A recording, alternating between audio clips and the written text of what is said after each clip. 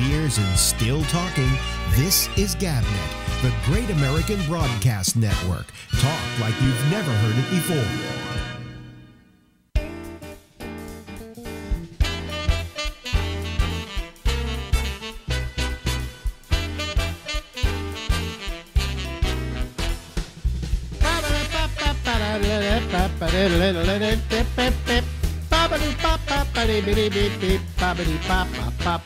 Hello, everybody.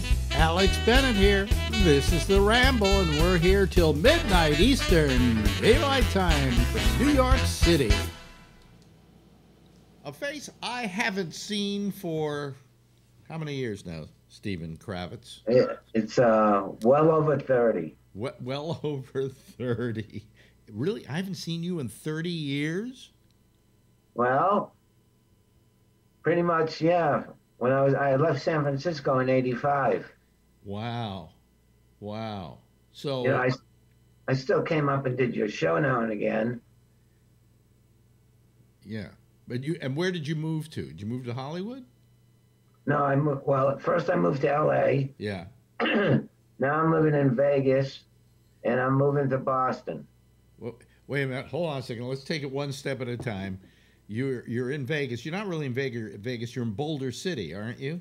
That's correct. Which, in case people don't know, it's a city that was built so people could work on the dam when they were building it. And then they left, and the houses were still there, and it became a city, basically. Right. Okay, so you moved to Boulder City. Now, is there a reason why you moved to Boulder City? Yes. It's not like it's the ultimate destination for a lot of people. No, but, I mean, in L.A., I was renting a studio apartment, I think 300 square feet. Yeah. And for the same amount of money, I got a 2-bedroom, 1 bath, 1,000 square feet. So I went for it. Yeah. I thought I was going to retire here. Oh, okay. Well, how old are you now? 64. 64. Okay. Well, you're almost retired. Yeah. Well, yeah. You got about a year and a half till you get Social Security, and then life is wonderful. Is that right? Well, at least you'll be getting a regular paycheck, right? That's right. And then now you say you're moving to Boston. Why are you moving to Boston? Because, excuse me, obviously nobody's worked in a while, so I thought it's time to go home. Be around family. Yeah. And I can still bop into Boston and do a set if I need to. Yeah. I didn't know you were from Boston. Outside of Boston. Mm-hmm. How well do you know Massachusetts? Not that well. Not that well. You know Worcester? I know Worcester, yeah. That's where I'm from. Now I seem to remember you told me a long time ago your babysitter was Abby Hoffman's mother? No. My mother was Abby Hoffman's nanny, or whatever you call babysitter. Oh, okay. Other way around. Right. Yeah. And so that's the atmosphere you grew up in. Yes. Very good atmosphere. My mom was so anti-war, anti-military. Yeah. When my dad got out of the Korean, he served in Korea. Mm-hmm.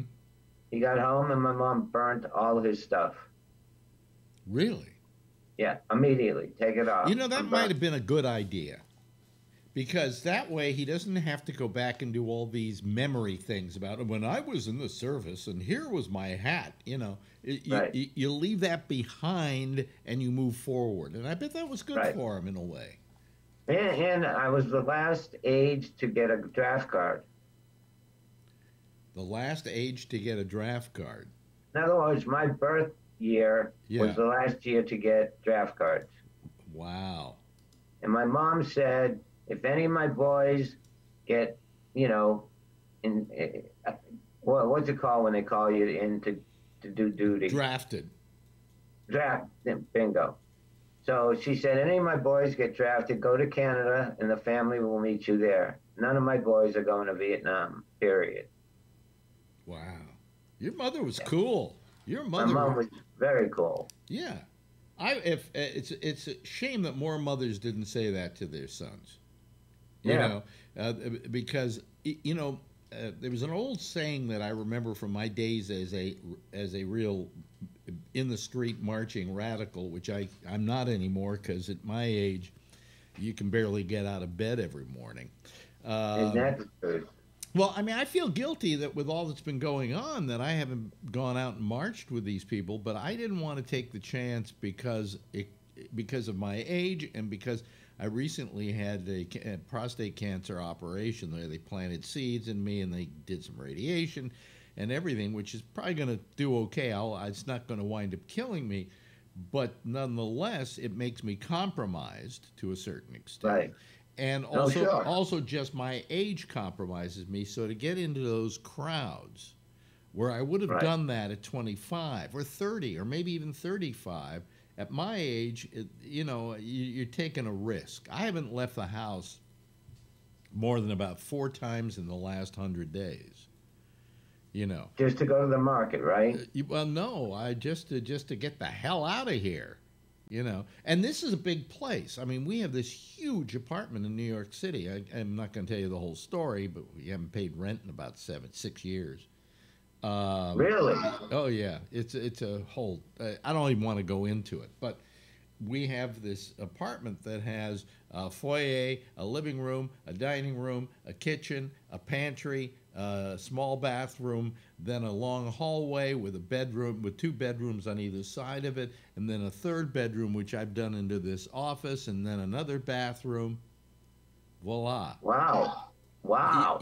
So staying in here for 100 days has not been what it would be for me if I were in a 1-bedroom apartment, for instance. Right. Yeah. That's a big apartment. Oh yeah, it's very big. And you've been in there what, like 30 years? No. We've been in here about 8 years, 9 years, something like that. 20, I think 9 years. It's 2,500 square feet. Wow. So it's How'd big. you find it? How'd you find it? Well, we saw this apartment available and we took it. There are a whole bunch of problems with it because the guy who owned it or rented it to us wasn't able. He did something which you can only do if you're really the owner of the apartment. Okay, he signed a lease with us as the landlord, as the owner, and we signed as the tenants, and he wasn't the owner. He wasn't the landlord. So he was only a renter like anybody else, and he did this as a sublet, but they didn't tell us it was a sublet. So that's what this whole fight's over. Right. And it's the apartment house and us versus him. Okay. Okay. And the apartment house has been very nice to us about this. They haven't denied us services or anything. They haven't seen rent out of this place for, about 5-6 years. So. I know you said that. Well, because we stopped paying him rent because that's who we owed the rent to. Right. Right. And the rest of it hasn't been resolved. So, but I don't want to get into that. This is a long story. But anyway, so you're in Boulder City. We have the coronavirus. You right. were at mine came with a case of limes. With a case of what? Limes. Yeah, limes, right. And, you're in Boulder City. How much of an impact has it had on you? Did they do a stay in the house deal or what? Yeah, they did that. Then they lightened that up. When you go into the market, you should wear a mask. That's about it. Yeah. It's not a hot spot. Yeah. So in other words, they're just suggesting stay in the house as much as possible, but they're not saying you have to. That's right. Here you had to. Here's what happened in New York, and it's an amazing story, is we had this outbreak that was phenomenal. I mean, we were having 800 people dying every single day in New York State. Right. And I think it was day before yesterday, the mayor of New York City said, in New York City, there wasn't a single death on that day. We've gone from all those deaths to 0 in New York City and about something like 42 in the entire state. Now, is the virus a hoax? No. It's real. No, it's real. It's absolutely real. I mean, I have certain people that I've been trying to get a hold of that don't answer me back, and I think they could be dead from it. I mean, it might seem like a hoax if you're living in Boulder City, Nevada, okay? Right. If you live in New York City, you know it isn't a hoax. You know, right. we locked down. We went into our apartments and stayed there, and the only sound you heard out on the streets were sirens. Right. I mean, and lots of them. Oh, you know. So if that's a hoax, it's a pretty cruel hoax. Yeah, no shit, right? Yeah, yeah. So you know, you gotta.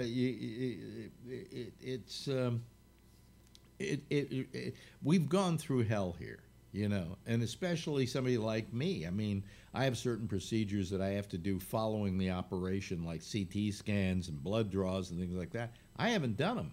And I told the doctor's office that I'm not going to do them until I see the coast is clear and I can go get my blood drawn, which I'm going to do next week, or I can come out to Mount Sinai and not feel like I'm going into a petri dish. Right. So, you know, I mean, I just want to stay safe myself. I don't want to die because I had the procedures. I had some radiation, and then they did the seed implants in my prostate. And supposedly that will take care of it. Well, what's all the testing going to do? It's just going to see what's happening and if all the seeds were in the right place. And, you know, they expect my blood test to come out high because for the PSA or whatever, because they've used my prostate as a pin cushion. You know, and for a while it'll stay up and then it goes down, and they just want to. It's monitoring it. That's the point. It's nothing that's rehabilitative at all. So. Right. I just had a nurse come by because I had a really bad fall about 2 weeks ago. Yeah. I smashed up my eye and my shoulder, and I got nerve damage in my right hand. Yeah. You know. Getting old is just great, isn't it? Betty Davis said, "Getting old ain't for sissies." No. You know. No. I mean, and you take a fall like that, and you know, folks. I should just start calling this show the Old Folks Show. You know, but I mean, what happens is that you're subject to more problems that way. Like you took a fall. Okay, if you took a fall and you were 25, you get up and you walk away. I remember once. That's right. Once I tried to hail a cab and I went into the street, and those were the days when New York wasn't like it is now. And there was a big chunk of rock, and it was kind of pointed, and I pivoted on it and threw me right into the street. Right, fell down on my knee. I then had to go to somebody's place. And I started walking up the stairs and suddenly realized this knee was just trashed. Wow. But I just kept going, mainly because there was a woman I was going to see and we were going to have sex. So we had sex in spite of the fact that I was in great pain. And when I left, I spent the next couple of weeks hobbling around. Today, I'd probably be in the hospital with my foot up in the air or something like that. Right. Because you just don't mend like you used to. So this is, you know... It'd be nice if you mended okay, but, you know, so, you know, and you've been through a lot, too, you know? Yes. You've had your share of problems which have caused rehabilitation problems. I'm sure you just don't heal as well. You know? No. But, huh? You know, the medical profession was kind enough to give me neuropathy. Yeah. Medically induced neuropathy. What do you mean, where your feet are numb? My feet and my hands. Why did they medically induce neuropathy? Well, let's just say I went off the reservation for a while, and I ended up in a psych ward for 2.5 months. Yeah. And for the first 2 months, I didn't know where I was, who I was, why I was there. And I'm in Canada, so nobody's visiting me, so I have no point of reference. Wow. You know what I mean? And then they finally found that, you know, they were basically guinea pigging me, you know, try this, try that, try this, try that. And then they, through all the different medications they induced in me, it caused neuropathy. Oh, it caused neuropathy. Okay, right. Yeah, I have neuropathy in my feet. but not because I went through any drug program, just because at my age I've got neuropathy in my feet. Right. You know, Right. so it's great having numb feet all the time. You don't know when you have socks on or don't have socks on. Hey, listen, we spent a nice little bit of time with you, Stephen, and it's so great, so great to see you. And you know, you look great, Alex. Yeah. But we can talk about that next time. Anyway, right. Stick around. And but right now, for our audience, I want to say goodbye. And this has been Stephen Kravitz, ladies and gentlemen, one of the truly funny people out there. Who it's a shame that he can't work anywhere right now, but that's the coronavirus for you. Thank you, Stephen. Thanks, Alex. 5 years and still talking. This is GabNet, the Great American Broadcast Network. Talk like you've never heard it before. Yeah, that's Steve Kravitz, and I'm glad we caught up with him. And we'll have him on again next week. Anyway, still allergies, and I Echo. What's the pollen count? Today, expect high levels of tree pollen and moderate levels of grass. High pollen for trees. Okay, all right, shut up. Anyway, we're ready to go here. We are, as you know, using, for the time being, we're using Zoom. We like the way it works. And we hope you enjoy the way it works as well. If you want to use it, if you want to call us, it is so simple, it's ridiculous, all right? And here's what I suggest you do. Just go to my Facebook page, facebook.com/abennett, or go to gabnet.net. There's a thing in the center of the page. You just click on that, and automatically it will dial us right up, okay? And if you want to do just, you know, you're watching us on YouTube, like at the bottom there under Alex Bennett, there's actually a link, and you can click on that, and that will get you there. Wait a minute, let me see if I can show you that screen. Okay, look, see, there's me. Okay, oh, there comes Phil. But right there at the bottom, you can see that. Okay. Anyway, here we go.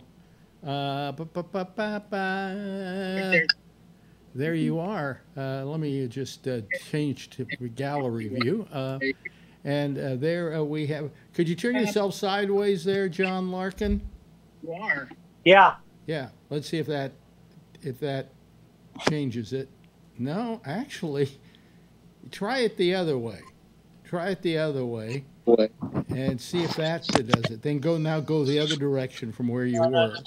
No, turn it. Got to go the other way. Yeah, the other way. What? Let's see. It doesn't. No. There. That's perfect. No, it's not. No, What? it's not. You're upside down here.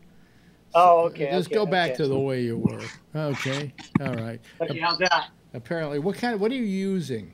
iPhone. Using an iPhone. That should change it, but it doesn't change it. So. Yeah, that's okay. I'm seeing myself on YouTube. Yeah. Okay. That's fine. Boy, it is hot in here tonight, and I don't know why. Oh, here comes Brian Neary. See, I don't even have to touch anything. These people just keep popping right up here, and that's it, you know. Hello to Phil, and hello to John Larkin, hello to Charlie Wallace, hello to Brian Neary. So far, members of our citizen panel, and all you have to do is click on the link to get to us. It's that simple. And we have it in 3 places, so you can do it in 3 different ways. Gabnet.net, go right there in the center of the page. Just says click here to get into the Zoom. And it's on the iTunes, the iTunes player, and it is also at facebook.com/abennett. Excuse me, I'm all out of it today. Been one of those rough days where nothing worked. Our clothes washer started leaking. There you go. I can't produce. I can't put stuff up like a lot of things on my on the server that I do business with up in Canada because they've got that screwed up, and I've been dealing with that for 2 days. If it isn't one thing, it's another. Here comes Joshua Wheeler. Oh my God, the name Joshua. You've never used that, Josh? On YouTube, before Josh came, I'm the bottom person, so I'm holding everybody up. You're holding everybody up, right? Yes. You're like Atlas. Yeah, Yes. yeah. And anyway, and on top of that, I'm a little hoarse today because we don't have a high pollen count overall, but I think trees are my problem. So my eyes have been burning, and it's terrible. Anyway, so that, you know, that hasn't worked. The clothes washer is leaking. So we have to get some kind of whirlpool, fixer guy to come in and fix the goddamn thing. You know, nothing's. Oh yeah, and then Marjorie has this little face cleanser thing she bought that costs about $200. It stopped working. So it's really been a screwed up day for us, you know. Yeah. Wow. How's your day been going, Phil? It's 5 days now of your. Yeah, I'm really glad that I'm going to have a weekend off. I was ready. Yeah. Well, I was when I was faced with the possibility of having to have radiation. What bothered me was having to do it 5 days a week, like you're doing it. Yeah. For like 7 weeks. And in my case, no. I said, no, 5 days, every other day, and then you're in and out, and you're taken care of. So, because I still have a prostate. See, that's what happens when they remove the prostate. They have nothing to radiate. Yeah, but I got hair, even though it was moved around. I still have hair, and you don't. Oh, well, get ready to lose it. This stuff will stay. Why is it stapled in? Yeah, they take it out of the back and they staple it in the top. Mm-hmm. And it hasn't receded at all because it looks like it's not the same amount of hair they put in. It is. It's just that I had additional natural hair that fell out. Okay. So this what they put in is what's left. Oh, is that it? Yeah. Oh, okay. Because what I was reading is that they say that the coronavirus may attack people who are bald. Well, then I'm safe. Because they have too much testosterone. Yeah, well, I don't have to worry about that anymore. Well, no, what's happening is you may be saved from the coronavirus because you're taking that hormone right that stops your testosterone from growing. Yeah. Or whatever. I'll never have that 12-pack, in the stomach. You never did. No, but I'll never have one either. You never did. Oh boy. Well, anyway, so and I'm tired today, and I was grouchy all day, and I don't know. I got to quit taking pills to put me to sleep at night. It makes me grouchy during the day. You know. Yeah. So. And then girlfriend can't stand me. But then again, she pisses me off sometimes. So.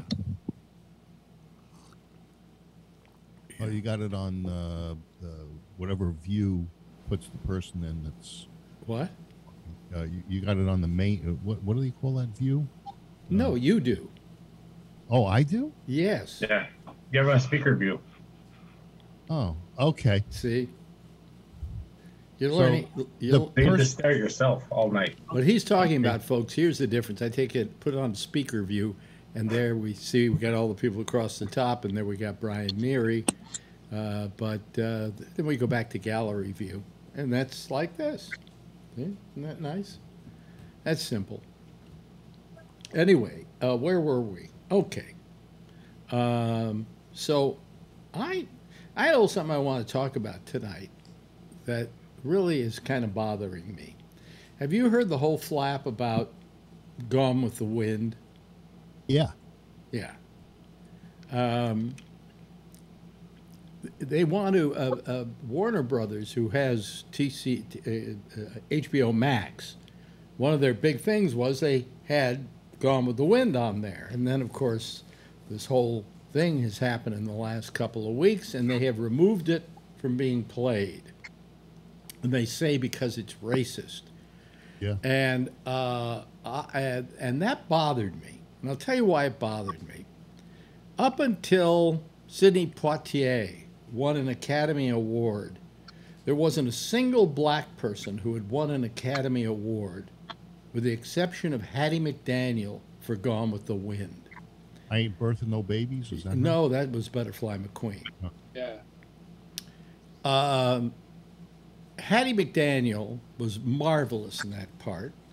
The part she played was kind of a black woman who looks at these white people like they're assholes, you know, and just kind of always giving Scarlett the eye like, oh boy, you know. And I just think to rob that woman's performance from the American public and from history and the history of film is a terrible, terrible slight. Are they taking that out, or are they just putting in some additional content? No, they're not putting in additional content. I think they're going to put in a discussion at the beginning and end of why this film is racist. And I got to tell you, you know, all it was doing was portraying the South before the Civil War. Mm-hmm. And how are you going to do that if you aren't going to portray slavery? Yeah. And oddly enough, this guy who directed the film or wrote the film, 12 Years a Slave, is the guy complaining about Gone with the Wind. Hmm. You know. There's one other thing. It's not a movie. It has to do with a movie. I've never been there. Is there a thing? There's a thing called Splash Mountain. Well, I was going to get into that. That's the next thing I was going to get into. Then there's another bad situation. There's a picture called Song of the South. Right. Oh, yeah. Which I've seen. Mm-hmm. Have you seen it, Charlie? Yep. What was your opinion of it? I love the song Zippity Doo Dah. I like the movie. Yeah. Now, let me explain something to you. That film has a portrayal by a guy by the name of James Baskett, I think was his name. And he was an actor who played in Hollywood, did minor roles, and played this part of Uncle Remus, and won an honorary Academy Award for the part that year. So now we have two Academy Award winners that are being deprived of their talent because they won't show these films. In the case of Song of the South, you never could see it here in this country. You had to get a copy of it from Japan, of all places, because it is distributed over there. But what happened was they stopped showing it because the NAACP, well, no, it wasn't the NAACP. Somebody just got it up their craw that it was racist. And if you've ever watched the film, Charlie, would you agree with me? It's not particularly racist, is it? Oh. No. No. In fact, it talks about the relationship between this boy who's having troubles with his family, who can't get along, and this lovable, not slave, because this is post-Civil War. They are sharecroppers, okay, who befriends this kid, and he becomes... the boy really feels a love from this guy. I mean, it was really a beautiful picture about the boy and this Uncle Remus. And he tells him these stories about Brer Rabbit. Yep. I love Brer Rabbit stories. Yeah.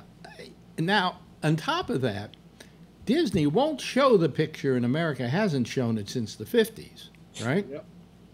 But guess what? There's a ride at Disneyland called Splash Mountain, which is based on Song of the South. So kids are riding this ride with the song Zippity Doo Dah going on before it and all of that. And the kids don't even know what it refers to. Yeah. add to this one other thing, and that is, you know, I guess this means we're never going to see Amos and Andy again. Yeah. All right. The first show on television to ever portray blacks as professionals. There were lawyers, doctors. You know, the only people that were buffoons were the lead character, one of the lead characters, a couple of the lead characters, because it was a sitcom. I mean, you know, are all women like Lucy? You know, it wasn't.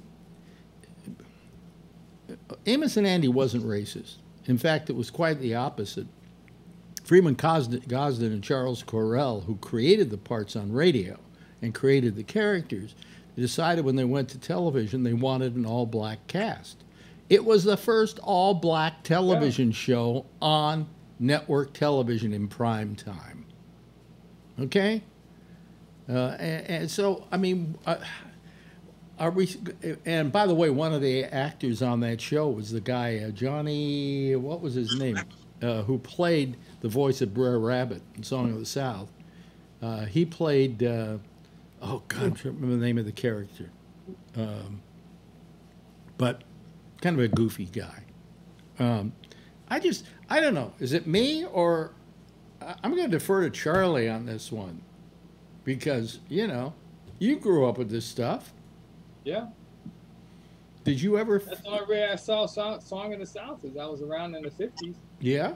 And when you saw Amos and Andy, did you feel a certain maybe pride that your people were being represented on television? Yeah, because my dad was a doctor. So it was great that they actually were showing a black, you know, professional on Amos and Andy. Well, they had black professionals, and also Andy ran a cab company and was a very hard-working guy and very level-headed and was not played as a buffoon at all. And Amos was kind of a buffoon who was always being taken by the kingfish, who was this conning guy. And he had a wife named Sapphire who happened to be very level-headed and hated the way George acted, George Kingfish Stevens. So I just think we're throwing the baby out with the bathwater here. Yeah. Yeah. Yes, Brian.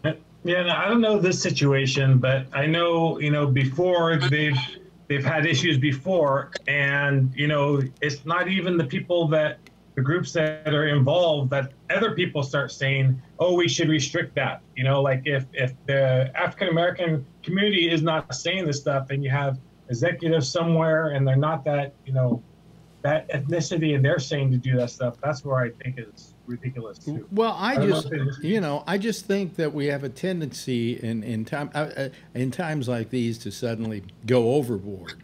But usually it's white people complaining about stuff like that, and they should just shut up. Well, I mean, you also have like this black writer who did 12 Years a Slave, who went, oh, that doesn't represent the South the way the South. Well, that kind of was the South. I mean, after all, you got to remember, when what's-her-name wrote the book, it wasn't that far removed from the time when slavery existed, so that there was a certain authenticity that came to it just by virtue of its place in time.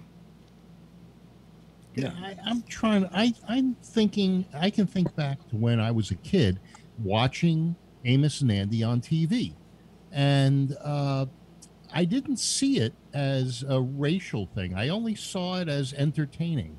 You know, I guess maybe kids are more innocent, but I didn't see any black-white thing. They were just actors, and they were funny, and they were doing their thing. And I still remember some of the episodes that I saw as a kid, because I haven't seen it. Here's an interesting thing. Amos was played by, I'm trying to remember his name right now because my mind's a blank tonight, but it was played by a guy who was one of the premier black film directors of his time. There was this whole thing called race movies. Okay, they played basically in black neighborhoods. Oscar Michaud was probably the best of them. He was a great director. And the guy, let me look his name up here because I really want to, give out with his give a shout out, as it were. Oh, Alvin Spencer, I think was his name. No, that was the other guy. Wait a minute. Amos and Andy, and Andy. God, got to go a long way to get Amos and Andy. I got John Amos. Let's see here. Amos and Andy. Here we go. Amos and Andy show. Huh? Yeah. Is it on IMDb? Yeah. Spencer Williams was his name. And he was a major director in black films and was known as one of, if people want to go back and see like great, movies out of that black era, his films are some of the premier films of the time. So, all I'm saying is these are people who made their place in black history who are no longer going to be a part of black history. This year. Huh? This year, I think the pendulum will swing and people have short memories, and it's going to, this is all fabricated to try to destroy Trump. By the way, no, it's not. Forget it. It's not to destroy. It started Trump. long before Trump. Come on. No. You take everything that's out to get Trump. And all right. Let's not turn this discussion into that. Okay. Okay. Kill the pigs. Power to the people. Yeah. Right. Okay. Anyway. Right on. Hello, Patrick. I just feel that what's bothering, the other thing that's bothering me is I go on, I watch all these television news networks, and I don't care which one they are, right or left or whatever, but they're all taking advantage of this situation rather than sympathizing with it. Does this make, you kind of look like you agree with me, Josh? What do you think? What's that? The news networks, many of them, and also TV networks and so on, all seem to be taking advantage of this situation to say, oh, see, we have somebody there, and we're sympathetic towards blacks. And I'm thinking to myself, as all of this is going on, this guy isn't the first black man murdered in America. I mean, there were lynchings going on for years before we ever got to Rodney King, okay? Yeah. Where were you guys? Were you so absolutely blind to this? And now you're making a big deal. Oh, well, hey, we're doing a show tonight on MSNBC. We're doing the Black History Show or something like that. And you go, come on. But it's all because of this, too, because, no matter what people say, now when they see it on film, everybody can relate to that. Yeah, but when people hear other people, it's hard to relate, and if you're not brought up in that culture, two of my best friends are dark black. And wow. A lot of stories, but man, I can't relate to it. Every time we're together, everything's fine. But one lives up in Oakland, and man, they go through a lot of stuff, and man, it's like gut wrenching to know my. But you get what I'm saying about these companies. All suddenly, we're black centric here. Oh, this is a horrible thing, and we've got to do something about that. Wait a minute, where were you? This has been going on forever. I mean, I'm sure Charlie sits there and goes, "Now you're coming up with this." Hockey last week, and now all of a sudden they're like. And by the way, they have this list of names. Cuomo had a list of names today of all the black people that have been killed by police. They weren't the only ones over the years. The ones you never heard of are the ones they got away with. Yeah. That is true. Yeah, that's probably a laundry list. Yeah. Dave Chappelle. Dave Chappelle has a little video out right now, about a half hour. And I just saw it today. It's just bouncing around, going viral, and it's pretty powerful. If you guys see it, you guys should see it. It's on Facebook somewhere. Yeah, but I mean, like Sanford and Son, the Jeffersons, All in the Family. That's where I grew up. Oh, I love that. My grandfather was one of those old Italian guys that said the colored people, like we were talking last night, the slant eyes, the chinks, all that stuff. But man, when you watch those kind of things, we laugh so hard. But the Jeffersons and Sanford and Son owe their existence to Amos and Andy. Yeah. Really? I love Yeah. that show. I heard you talking about. I love those old shows like that. Yeah. But I Can mean, they have played? you know, can they have because played they Alex All in the Family today? they paved the way. You know. Yeah. Yeah. What were you saying, Tony? Alex, can they have gotten away with All in the Family today on TV, or they would have went crazy? They tried. Who knows? Who knows? Got away with Maud. Oh, she put Archie in his place. I love that. She's sitting in a chair. Didn't Yeah. they He was try with afraid that of live her. program? Very Remember the weird. live program they had like 6 months ago? They I had didn't One like- All in the Family. Yeah, that sucked. Yeah, they He's couldn't not get back. dialogue. You know, it sucked. I want him to bring back Mr. Ed. You probably shoot the horse, Phil, at the end of the episode. They kicked I Roseanne. knew it Over. would glue. I knew it would be glue. But I, you know, I used to be on reruns. I call me whatever. But I don't want them to touch a hair on the head of Gone with the Wind. It is what it is, okay?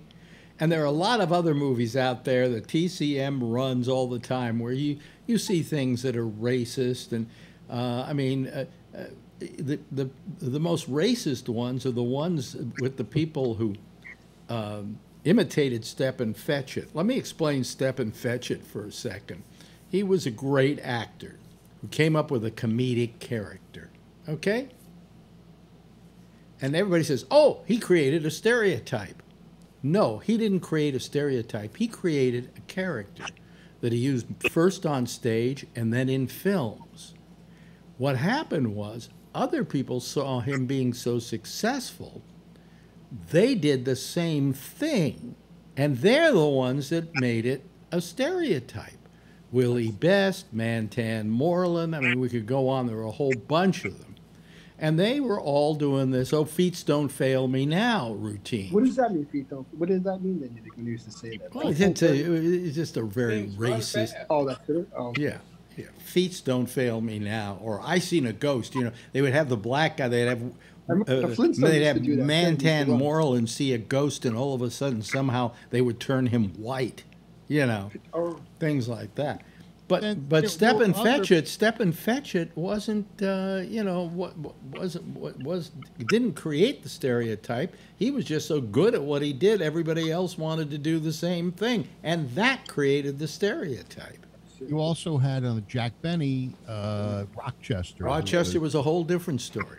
Rochester was playing a black man who was a servant to a white guy who kept putting the white guy down every Yeah, I love chance that he could get. Remember they were great. I love watching his shows. I can't get enough of them. Yeah, but you're not getting what we're love- talking about here, Tony. We're What do you talking mean, about like the fact that where Rochester, who I thought was one of the great all-time Was pulling the gag on Jack? comedians, was always one-upping Jack. He was always getting the best of Jack Benny. Oh, okay. You know, so the idea that he was subservient and he was playing as, you know, no, it wasn't the case. You know, and by the way, it was in a very good movie that I hope they don't get rid of years ago with Lena Horne and what's her name? Oh God, I'm trying to remember the name of the movie now. My mind's heaven. I'll remember it. But I mean, he was terrific. But I hate this for the performers whose performances were hallmarks in the business. You know, I mean, when you talk about what's her name from Gone with the Wind. See, my mind is blank. From Gone with the Wind, you're talking about somebody who was a very talented actress. And who did an incredible job in that picture. And the fact that her performance may never be seen again is obscene. And the same is true of James Bassett with Uncle Remus. The only time you ever see him is when they play a clip of him singing Zippity Doo-Dah.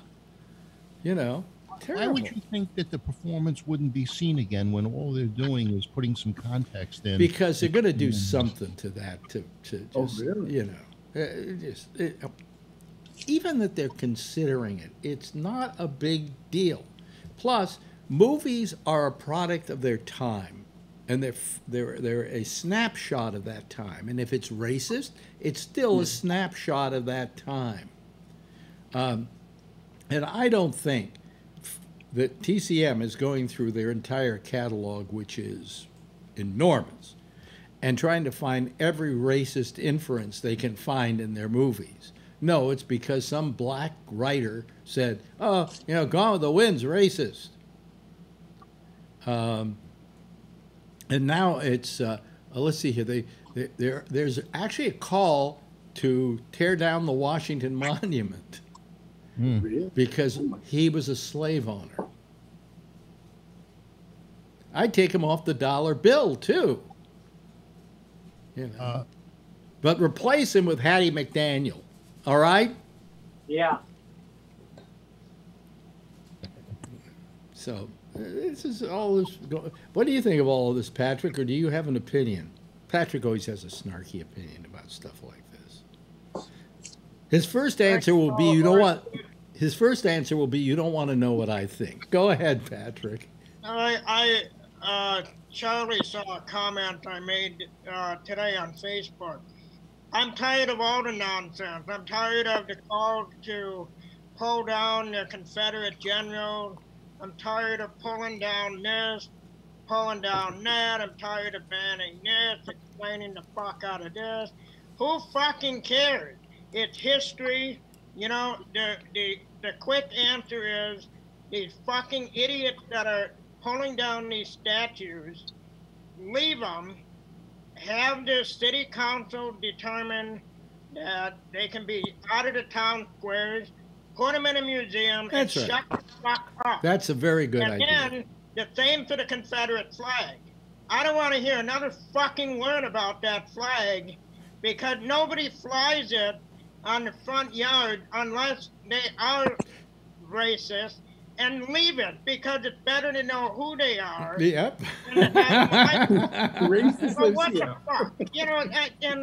And Song of the South and all these fucking shows, and this one's racist, this one isn't. In another 2 years, something else will be wrong. What about movies that? Why isn't A Breakfast with Tiffany's banned? Oh, because of Mickey Rooney's character. Oh, Why isn't that banned? Oh, that was because the Asians don't complain. I'm telling you. No, really, it's true. They take it as a compliment. When you talk about people who played subservient characters in films, I would be willing to say there were as many Asians portraying butlers and servants as there were black people in movies playing butlers and servants. Hop Sing on Bonanza. Yeah. They had the 30 for 30 with about Bruce Lee Blue Water that was just on like last week. Yeah. And they talk about him when he was in films and stuff like that, and all the races, how you guys know. Yeah, but what I'm saying is absolutely. I mean, you talk about the way Asians were portrayed in films, and yet, two bad ones. Okay, you came up with the Mickey Rooney in Breakfast at Tiffany's playing a Japanese person with big buck teeth. Oh, yeah. Okay. But you didn't. Let's see here. You didn't mention who Jerry was Lewis? the what? But Jerry Lewis. Jerry Lewis did it. Yeah. And he disparaging women when he goes, "Lady." Peter Sellers played Charlie Chan, and we must not forget Sidney Toler, who played Charlie Chan for years, who was a white man. And then he was followed by, I'm trying to remember who the other actor was that played Charlie Chan, but he was white as snow himself. And he was always playing opposite Key Luke, who really was Asian, and probably looked at him and said, I could do this part. I could really do a great job of this part, but didn't get it because the white guy got it. And yet, you do not have Asians complaining, and they don't complain because they just figured, fuck them. We're gonna have our own community. We're gonna take care of each other. We're gonna have our own lives, and if they want to go ahead and portray us like they've been portraying us, we're not gonna make a big deal out of it.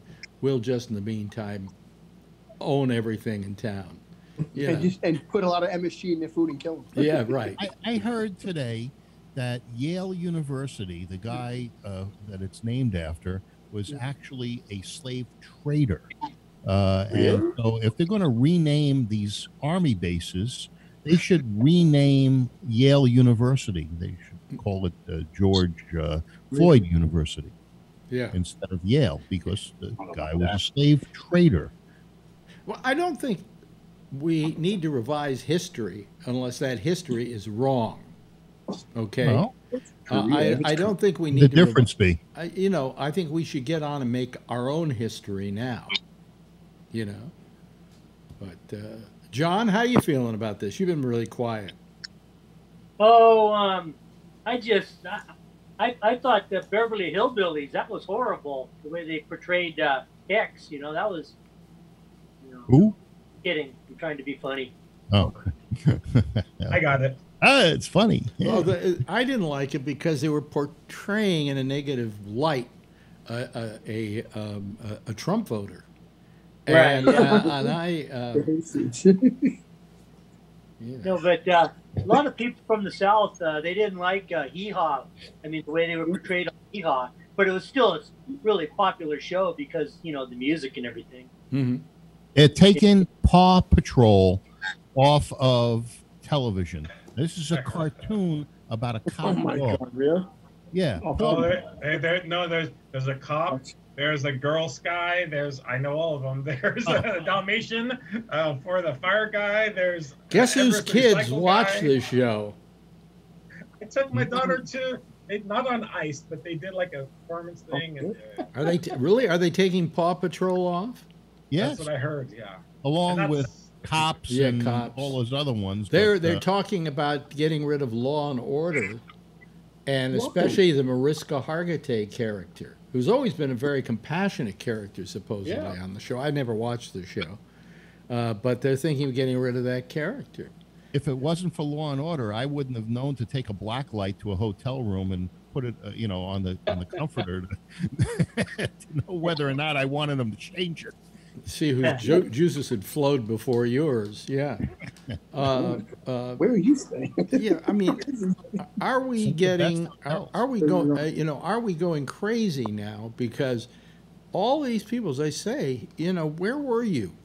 Where were you before? George Floyd might not be dead now if you'd been speaking up a couple of years ago.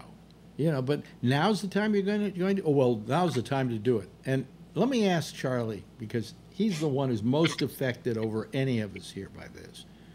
Do you feel this is going to change anything? I'm not holding my breath. Oh wow! You don't think he's going to go to jail? You don't think he'll go to jail? No. That's not what we're talking about, Tony. Oh, okay. We're talking about as soon as this election is over, all of this goes away. Is right after November. It will completely happen. Didn't Cuomo sign that bill today for reform? Yeah, he did sign a bill today. Yeah. Executive order. Executive state order. And he has the backing of the... Oh, no, excuse me. It was voted by the state Senate and the state Assembly. Yeah. Because he had the two heads of that there, and along with Al Sharpton, who I've never had any great love for, but I have to admit he's been doing a pretty good job lately. Yeah.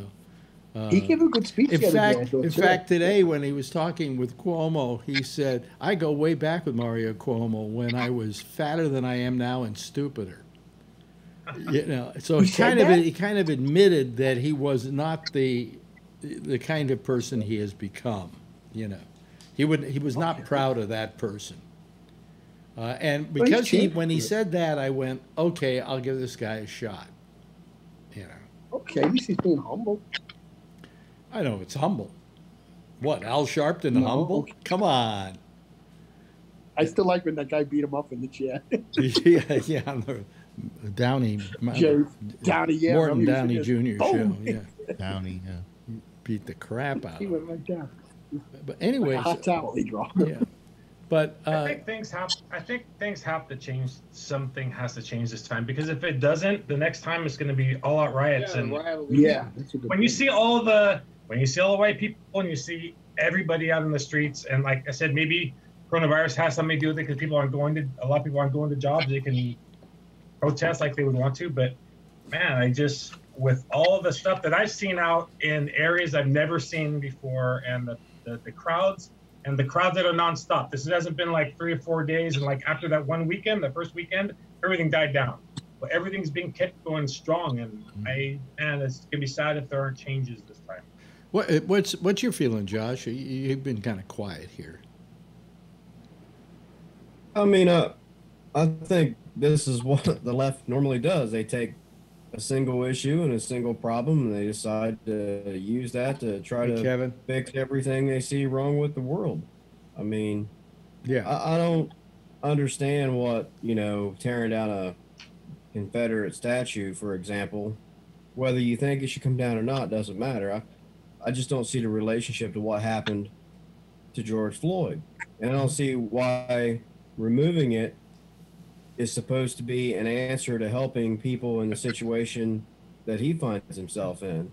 I guess I can understand how some people are going to draw a parallel, but you removed a piece of marble. You didn't solve any problems. You didn't offer any solutions. It's not going to do anything. And the only way to change people's behavior, in my opinion, is to change their mind. And in order to change a person's mind, you need to teach a person or educate a person. And you can't educate a person or teach a person by hiding all the facts on the other side of your personal argument.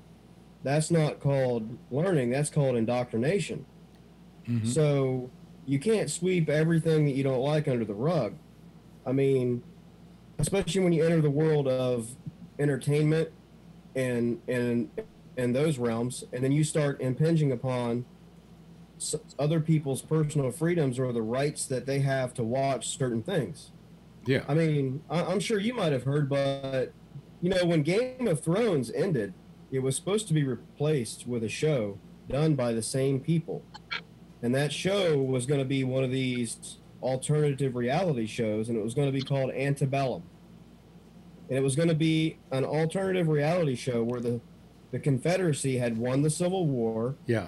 And it was going to take place in late in the century when slavery was still in place and worse than ever. And I don't know much more about the rest of the plot. I just know that the show was ready to go and was done. And before it could even get started, there was so much outcry about a show like that, and they just gave it up. Why? Maybe I wanted to watch that show. Without knowing what the take was going to be on. But even if it is bad, who cares? Maybe I like that kind of movie. I guess what I'm saying is, what's next week? I like movies where someone is wronged, and then they like to go kill all the people that wronged them. That's my favorite kind of movie. But you don't like that movie. So now you don't want me to watch it anymore. Right. Because that's wrong. Why? It's a fucking movie. John has his hand up. Antebellum. We'll get to that in a second. John has his hand up. As far as those statues go and everything, if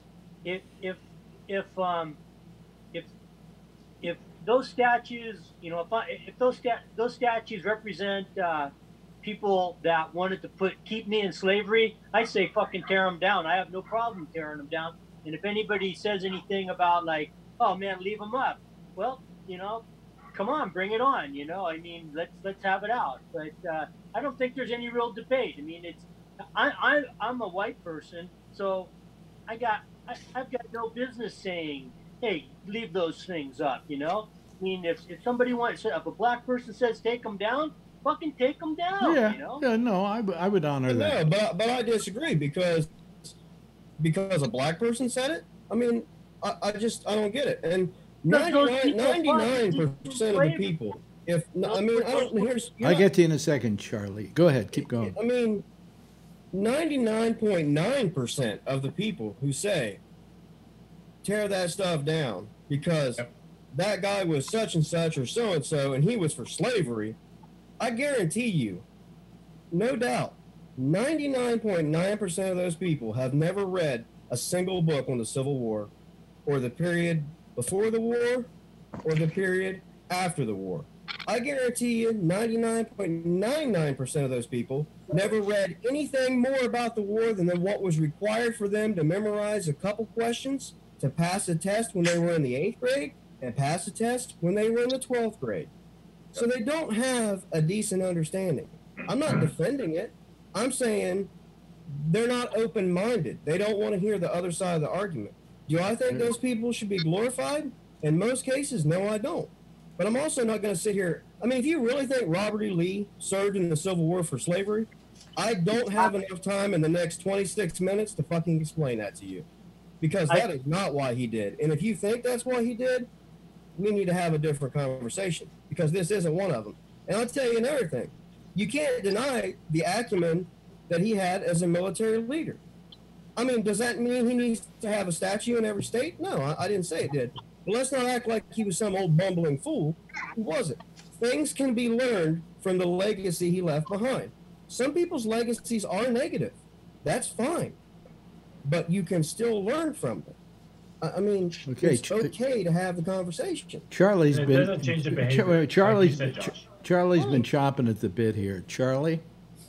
The problem with that is that nobody put up a statue of Robert E. Lee or Hood or whoever his other Confederate officers were because they were heroes. These statues were not put up after, in 1870, 5 years after the Civil War or whatever. These statues were put up in the 1920s, 1930s, and they were put up to intimidate black people at a time when black people were being lynched, hung from trees. And that was to put black people in their place. That's why these statues were put up. They didn't get put up because they were heroes. They got put up to intimidate black people. By the way, Charlie happens to be right. I don't think I agree with that, but what don't you agree with, Josh? That the statues were put up as a racist intimidation. Would you agree, though, that they were put up in the 20th century? No. Look it up. There were monuments that began to be put up within 5 to 10 years after the end of the war. I mean, not all of them. They've been putting them up since the end of the war. Yeah. Rommel was a great general. I mean, you got to put up statues of Rommel? If people want to. I see you, Patrick. Don't go look at it. Patrick has his hand up. Washington and Lee University. I mean, they're right there. Robert E. Lee is the one that founded that university and had it named for the first president of the United States, who was a fellow Virginian. And I mean, so should we get rid of Washington and Lee University because it bears the name of 2 slave owners? And I mean, and I'm sure there were statues there are statues inside that university or on the ground of Robert E. Lee because he founded the damn thing. And as far as Rommel goes, Rommel was really a great tactician as well, and he was forced to commit suicide because he knew better than Hitler that they were fucked in Africa. And I mean, so the SS showed up at his house and told him, look, you can either kill yourself or we'll kill you. And I mean, so me personally as a history guy, if there was a statue of Rommel and there was a plaque underneath explaining, he was a Nazi general, but he started in the German army, not as a Nazi, and if you read about Rommel, well, it's actually a question as to whether into Hitler's bullshit as not everybody who was in the German army were Nazis. They happened to be in the German army, and they became Nazis as a result of it when the Nazis took power. But they didn't necessarily prescribe to the Nazi, what do you call it, creed. Yes, Phil's got his hand up. I see what's going on now as another attempt to rewrite history. They've tried to say that the Holocaust never occurred. There's all sorts of things that people try to rewrite. That they try to write out the Japanese that they were interned in California. They do. You don't see these things in the history books because people are embarrassed by it. And getting rid of these things is, as Josh says, you learn from the past how to deal with the future. And so if you take these things and eliminate their history, what you're doing is you're whitewashing what really happened, and people aren't going to know the truth. Yes, Charlie. The difference is if somebody wants to hang a Confederate flag outside their house, I don't care. Like Patrick said, let them do it. But what I don't want is a Confederate flag hanging outside the Texas state capitol that I pay for with my tax dollars. And I don't know that I have a problem with that. I mean, that's fine. I mean, well, those monuments are at the Texas state capitol, and that's paid for by my tax dollars. And probably they should be, there was a suggestion here earlier, and I agree with it. They should be taken down and put in a museum somewhere.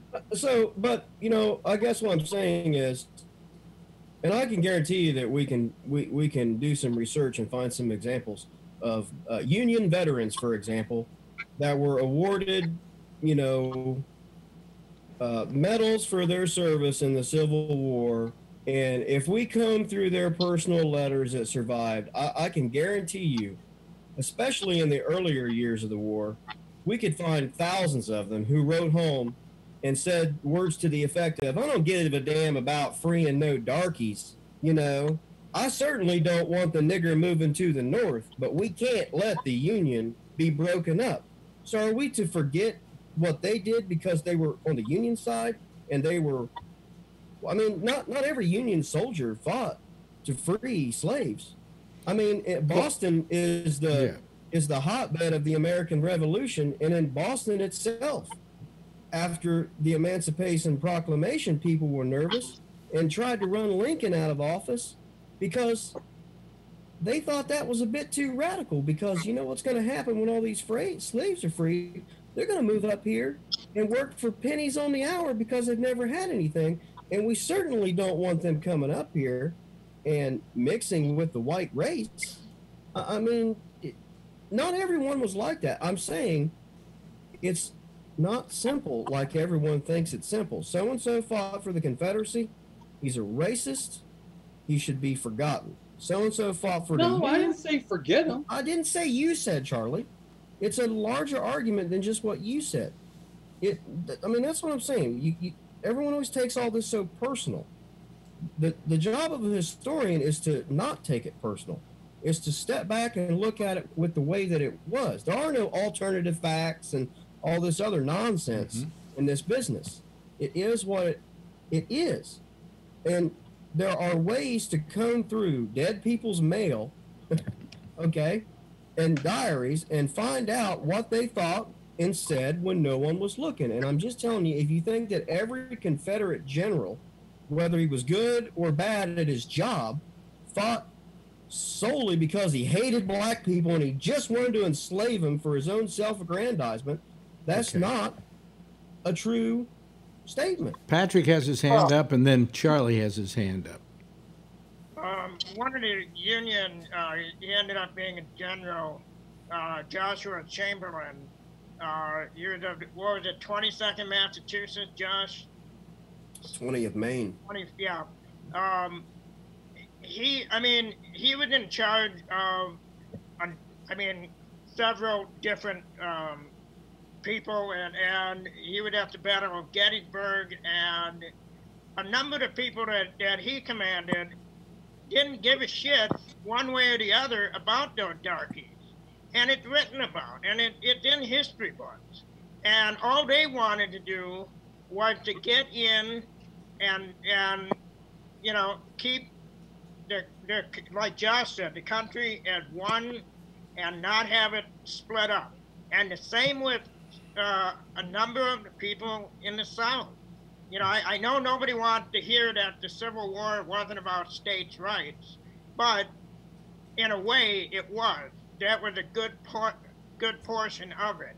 Yes, slavery was a very important and big part for the South to keep slaves, you know, to keep their economy, but you had a lot of people that they didn't want their states, you know, to be run by the federal government that they felt was screwing them the same way that we felt we were getting screwed in the colonies by Great Britain in the Revolution. Yeah, you're right. I mean, but wait a minute. Hold on a second. Charlie's been chomping at the bit here. Charlie? It's not just because they're racist that we want those monuments and statues taken down. These are people that actually took up arms and fought against the American government. That's why I'm pointed out about Ramble. We don't put up monuments to Ramble because he fought against the Americans. He was our enemy. You know, let's go to that, you know, to that show Antebellum. They said they were going to do okay at HBO. Let's say that the premise of that show came true. Let's say the Confederacy won the Civil War. What kind of discussion we'll be having right now? Ooh, that'd be interesting. Hey, they did the Man in the High Castle. What's the difference?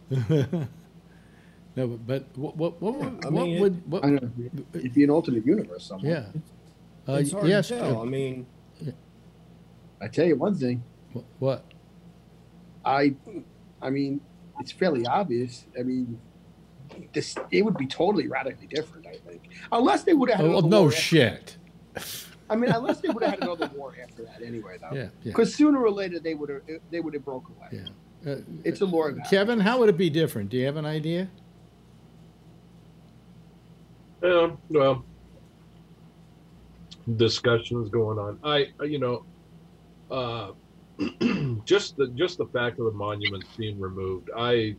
Overall, I have a little bit of a problem with it, only because it seems to me that we're sweeping history under. You know, it seems to me that we're putting history behind us, and we should keep it out there, knowing to let people know what happened, because kids nowadays won't know what happened. You know, we still have monuments, we still have Holocaust monuments. What if we just blow those up and get rid of them? No one will know what happened over there. Yeah. Same thing over here. You don't know what happened now. there? I understand what Charlie's saying too. You look at the monument, that didn't tell they you what shouldn't be in government buildings. Maybe they could go somewhere else and put them into a museum that reflects that kind of a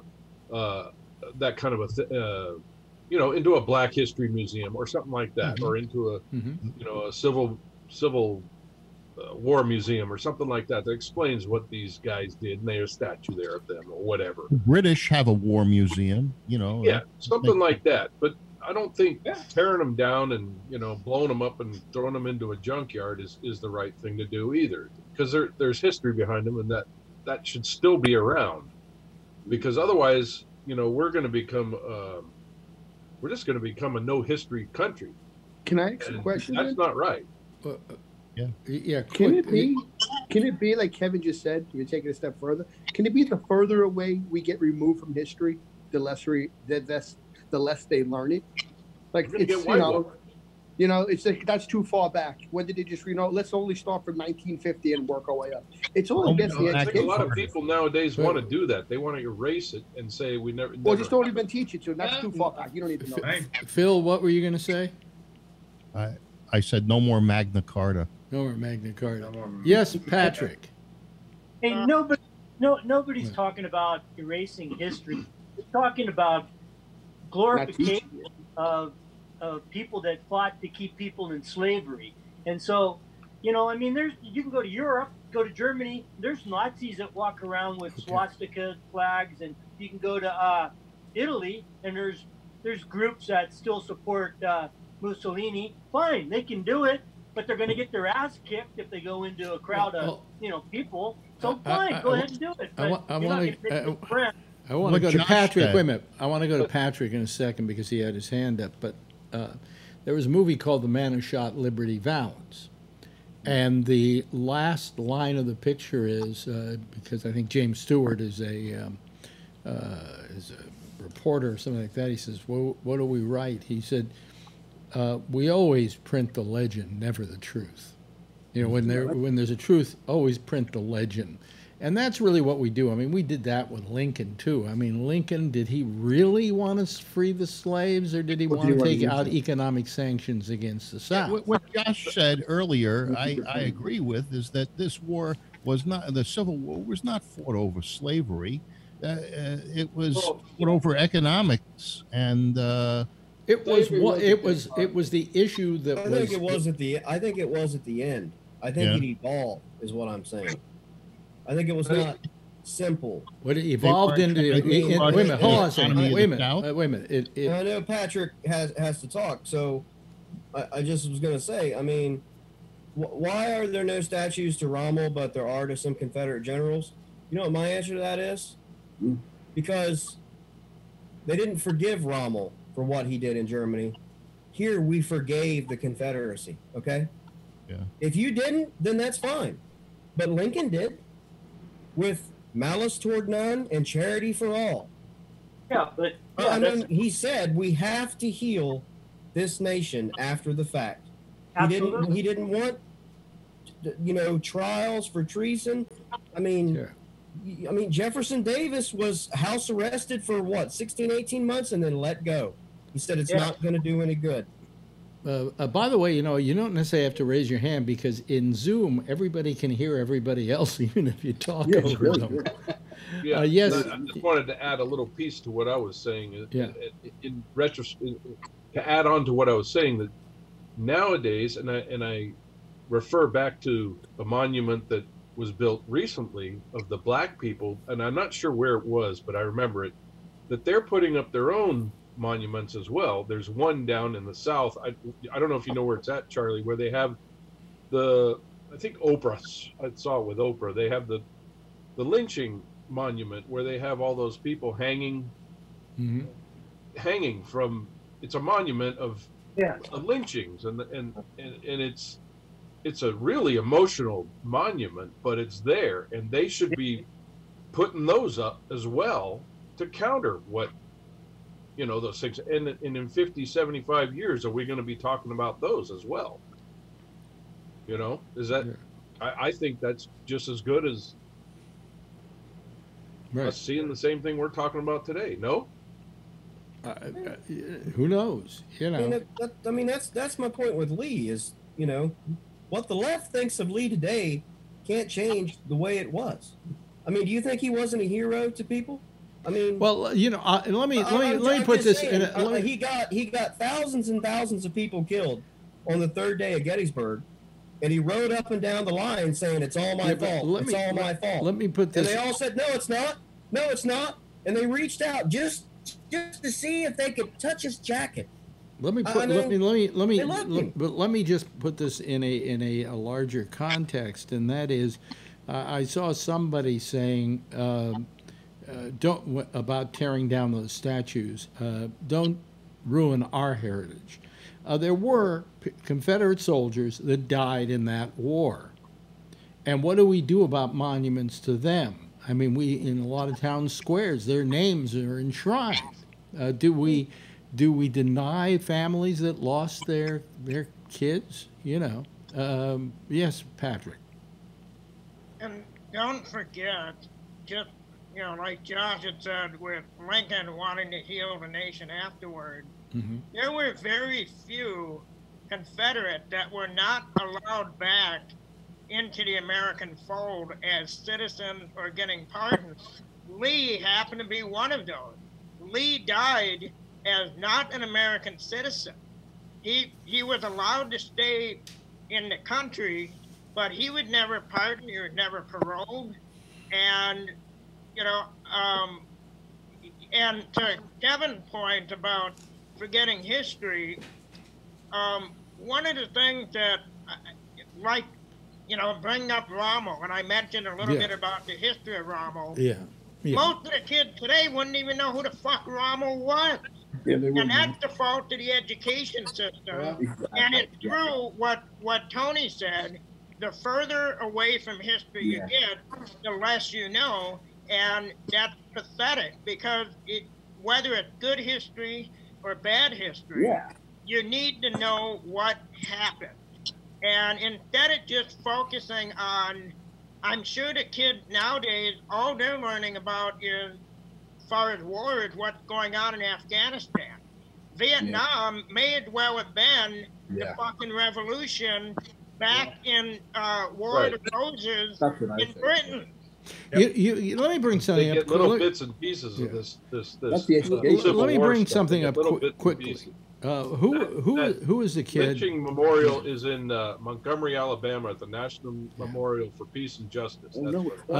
Charlie, you'll remember the name. What was the name of the kid who got lynched years ago? It was a horrible lynching down south, simply because Emmett Till.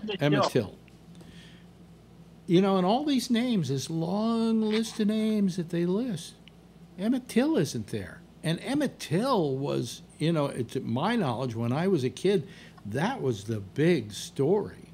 What is that? That's that I museum. remember seeing them. They put that up. But I mean, Emmett Till, they don't even mention. I mean, when I say this has been going on forever, that the number of lynchings that went on in the South were on a daily basis. They were almost entertainment for the locals, okay? And they yet, bring their families you out. know, where in all of this were these people who are now saying, "Oh, our hearts go out to the Floyd family." Your heart should go out to the Till family and to every other person who was ever lynched in this country, because if you don't think what happened to George Floyd wasn't a lynching, you're nuts. That's my take on it. I mean, my opinion. I'm just saying, I mean, I guess I should point out, I mean, I'm not here to defend, you know, the Confederacy at all. Okay. I mean, I think the Confederacy was obviously a mistake. It didn't work. It was a bad idea. I mean, the states' rights mantra does not work. It does not succeed. It would take hours to go into why, but it doesn't. Okay. Right. So I'm not here to defend the Confederacy. I'm not here to defend Robert E. Lee. I mean, for as much as I admire his ability in leadership, for, you know, a cause I didn't believe in. I mean, look, I wouldn't have served in the Confederacy. I served in the Union Army. I don't have any doubts about that. So if my agenda is, if I have one, my agenda is I'm here to defend from an uneducated, ultra-left point of view just taking over because a bunch of people heard this stuff on MSNBC or whatever. That's all. If you go and take the time and you look into this, you don't have to look into it nearly as much as I did. I'm just saying, if you would just spend a few days reading a book or two or some articles or whatever, and you still feel this way, completely fine. But I'm just saying, if everyone just feels this way because this is their reaction to the moment and they think it's going to solve the problem, that's what I'm here to defend against, is this ultra-left, you know, revisionist history taking over. I mean, you know, what Phil said earlier was we're going to become or someone said we're going to become a country of no history. I don't think we're going to become a country of no history. We're going to become a country of left-only history. And if you don't agree with that, well, then you must be, you know, whitewashed. Yeah, you're either for us or against us. I mean, it's just not that simple is all I'm saying. Well, a better way of putting it was we become a country of revisionist history. We already are. Whole history of the country. Well, I mean, come on. We can get into Columbus, and we can get into whether Lincoln really wanted to free the slaves, and we can get into a lot of the other myths. It might be to some people, but it's not to historians. And I mean, by the way, to college and you get a graduate or a postgraduate degree in history, they don't hide any of this from the students. And by the way, Washington did not chop down a cherry tree and say, "Father, I have to tell you the truth." So, you know, I mean, and there's as I say, not a single modern day historian who won't point out all of those flaws. When it's between the truth and the legend, print the legend, is how the saying goes. Hey, listen, that's our theme playing. That's our theme playing. Thank you very much to Phil Meyer. We've got Charlie Wallace down there. We've got, let's see, down there, we've got Brian. And thanks to Josh, and thanks to Patrick, and thanks to you, Tony, and thanks to you, Brian, and thanks to you, John. That's our citizen panel for tonight. I think we should give them a big round of applause, and they should give you a big wave goodbye, okay? Bye-bye, guys. See you on Tuesday, hopefully. That's it for tonight. That's our little, I don't know, Phil's holding his hand up like this, and I don't know why. But anyway, that's our citizen panel for tonight. We'll see you again. We'll see you again on Tuesday. But by the way, next is the intersection with Jack Bishop over most of the same station. Be sure to join him for that. We'll see you on Tuesday, 10:30, same time, same station in life. In the meantime, if you see her, tell her I love her, okay? Bye-bye, everybody. Have a nice weekend and stay safe, okay?